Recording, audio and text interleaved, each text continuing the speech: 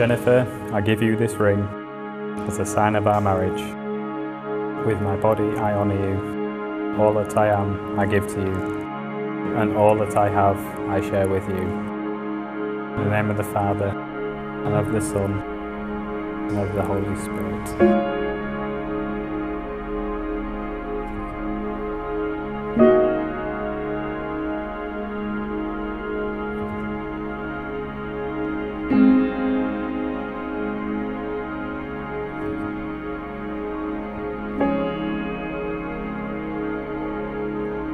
Matthew, I give you this ring as a sign of our marriage. With my body I honour you. All that I am I give to you, and all that I have I share with you. In the name of the Father, the Son, and the Holy Spirit.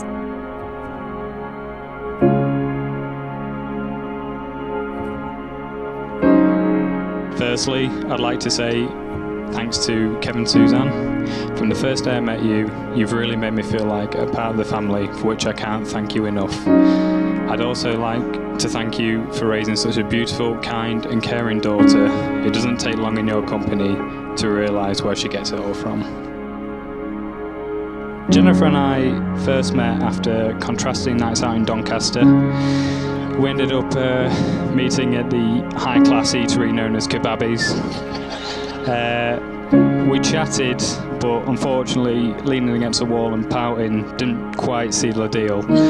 I did manage to find out where she worked, and being young and naive I thought surely that many people can't work in a museum, so the Monday after our meeting I sent an email out to who I thought was Jen, but alas I was mistaken. This email actually went to her boss, who unfortunately couldn't be here today, but I managed to track her down and she's contributed the following. Dear Matt, I had to smile when I opened your email. I had seen Jennifer at a conference in Hull not too long ago, so I was aware that you were getting married in September. I'm delighted for both of you. I vividly remember receiving your first email to me, something to lighten the boredom of hundreds of council communications. You asked if I was a girl you had met in the takeaway in Doncaster. The one who looked like Katy Perry and worked at a museum in Scunthorpe. I had to think really hard about which member of the team would fit that description. For the record, I think Jen is much prettier than Katy Perry. I wasn't sure that Jen would even remember meeting you, but I was so impressed that you had tried really hard to track her down that I thought you deserved a chance. I can't tell you how delighted I am that you are getting married. I feel thrilled to think that I played even a small part in you getting together.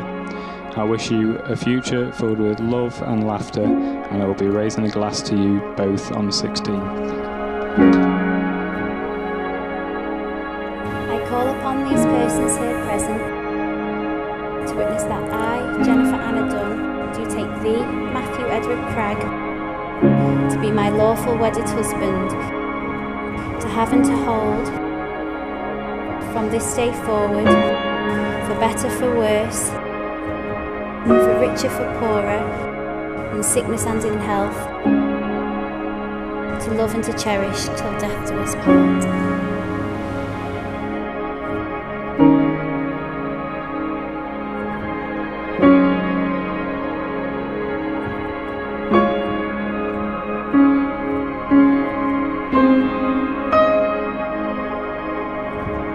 Thank you for all of the hard work that you put into planning today, and of course for turning up.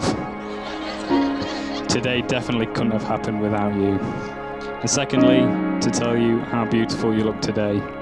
I've never met anyone as kind, caring and as selfless as you. I feel incredibly lucky to be your husband, and I look forward to many more years of happiness together.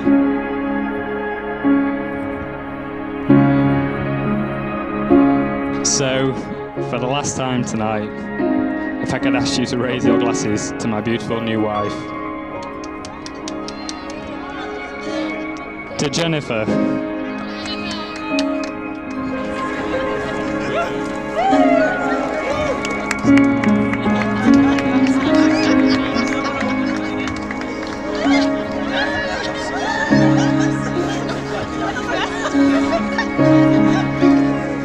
Jennifer, when I saw you for the first time today in your dress, you were even more stunning than I could have imagined. It's a moment I'll treasure forever, and walking you down the aisle I was proud, as I've always been anyway. And you look beautiful. Thank you. Anyway, we hope that Jen and Matthew enjoy a long and healthy and happy marriage together, like both sets of parents and grandparents, and we wish you all the best for the future.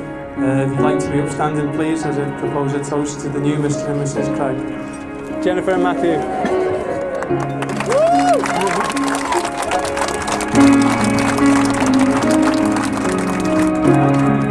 Love is not love which alters when its alteration finds, or bends with the remover to remove. Oh no, it is an ever-fixed mark that looks on tempests and is never shaken.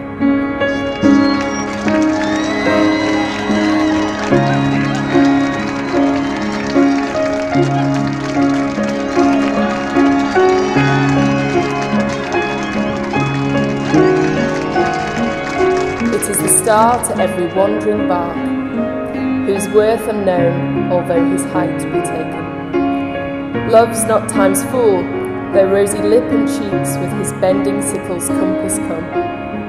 Love alters not with his brief hours and weeks, but bears it out, even to the edge of doom.